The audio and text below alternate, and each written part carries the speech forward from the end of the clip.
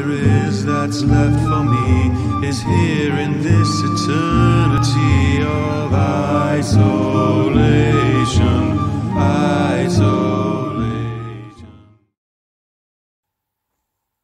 Hello, it's me. So I've got quite a lot to tell you because there has been some major updates in the Scottish coronavirus handling of the lockdown situation.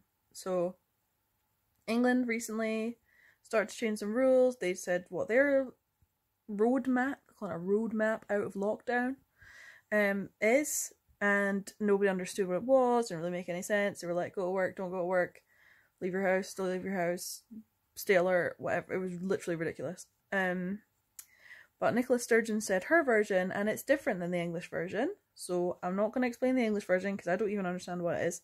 But I'm going to tell you what Scotland is going to do, because I have opened the website in front of me and I'm literally just going to read it out step by step so that I don't mince my words and ramble and that kind of stuff. So basically from the 28th of May, which is in 6 days, they're going to start to introduce really gradual small changes.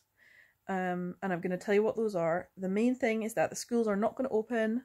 The current plan is that the schools are going to stay closed until after the summer holidays, which is the 11th of August, and then they're going to start to reopen. But that isn't for ages. So the things that are going to change really soon for me and my family and all that kind of stuff. Right. Thing number 1. Seeing family and friends. We are planning in this phase to change regulations to permit people to use public outdoor spaces for recreational purposes. For example, to sit in a public space. So that means you can go have a picnic or like sit in a park or whatever, relaxing outdoors. We are also planning for one household to meet up with another household outdoors in small numbers, including in gardens, but with physical distancing required. So you and your little family can go to your granny's little house family, and you can also outside in the garden as long as you're 2 meters apart and you can catch up, and that's fine. That's good. Point number 2, getting around.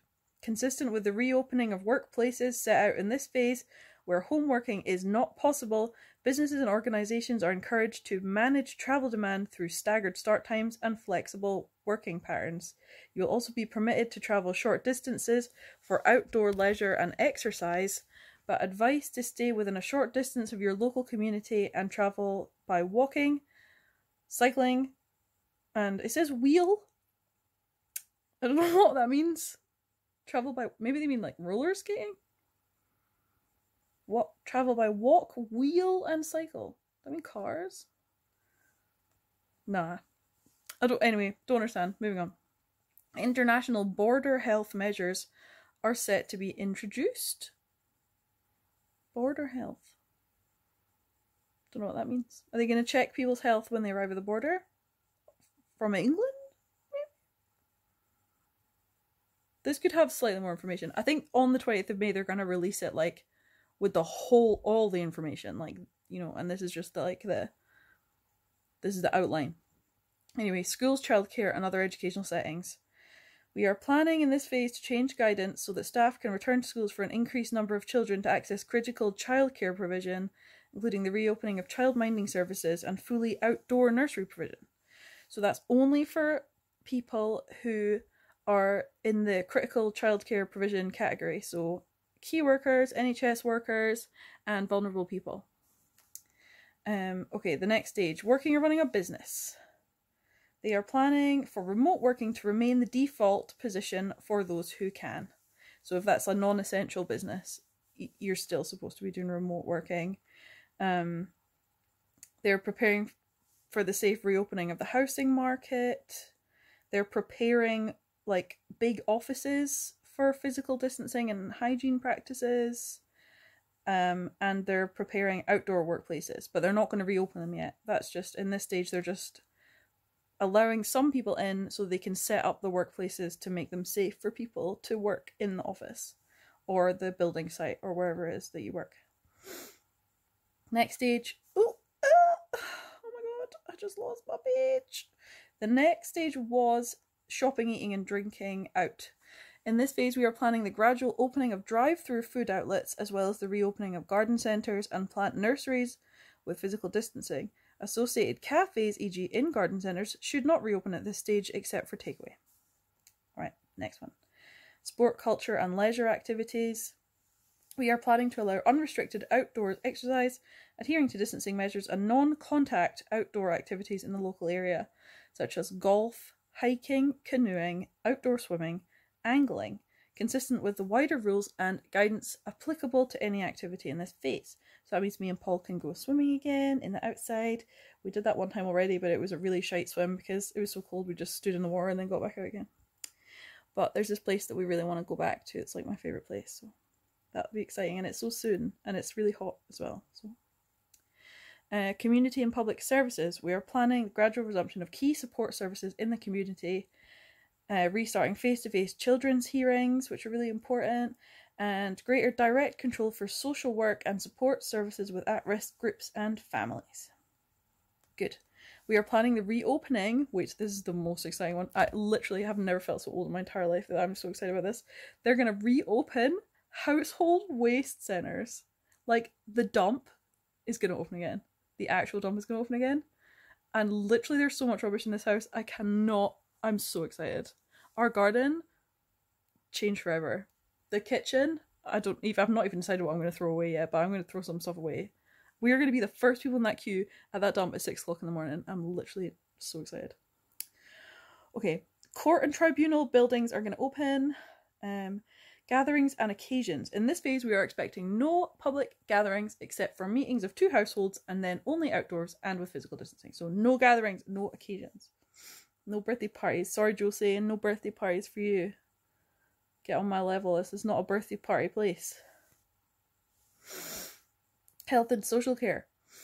They're going to restart NHS services covering primary and community services, including mental health. Oh, good. That's so important.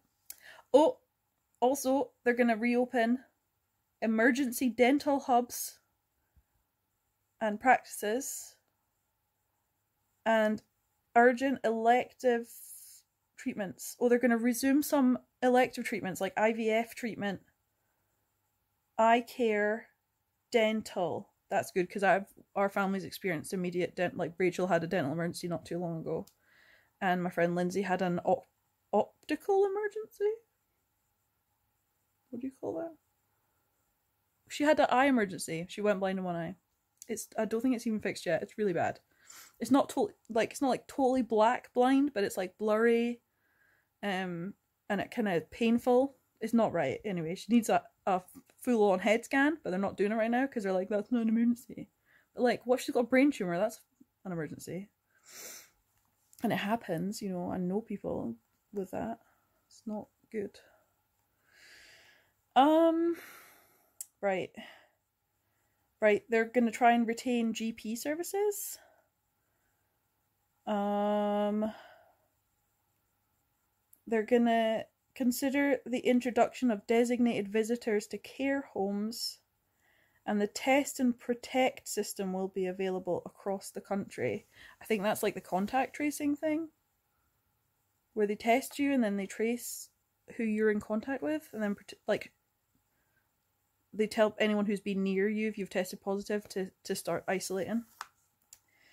Yeah, anyway, okay, that's it. And then it talks about stage 2, but I'll not explain all stage 2 until we have reached that time, and God only knows when we're going to get to the next stage. So yeah, I tried to keep that as brief as I can, but it's all a bit complicated. It's a big update. Anyway, I'm going to go now, and I will see you again in a couple of days. Bye bye!